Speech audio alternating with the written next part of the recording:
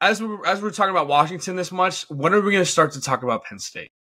31-0 against Iowa. I mean, big. Drew Allar right now is 61% pass, 67% passing, 903 yards, 12 touchdowns, 0 interceptions. At Penn State, I look at Michigan, and it sucks because we both had Michigan winning.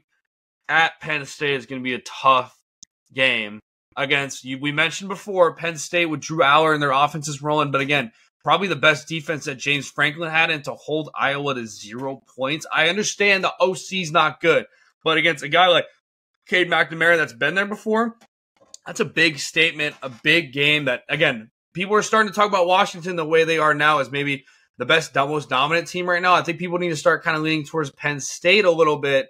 Very underrated team at 7.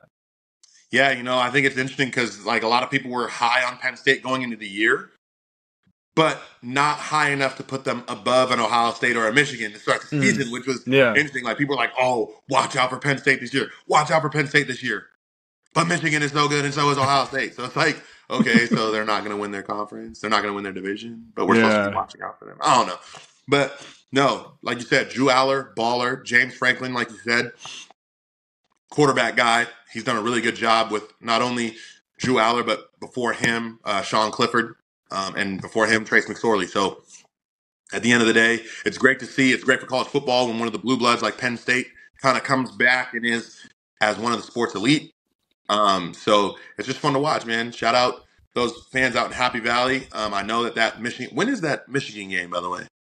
I think it's in November. They play Ohio State in October at Ohio State, and they play Michigan in November. I believe it's a week or two before the game, obviously, against Ohio State. That's going to be, man. And that's going to be a whiteout, especially if Penn State beats Ohio State at the Horseshoe.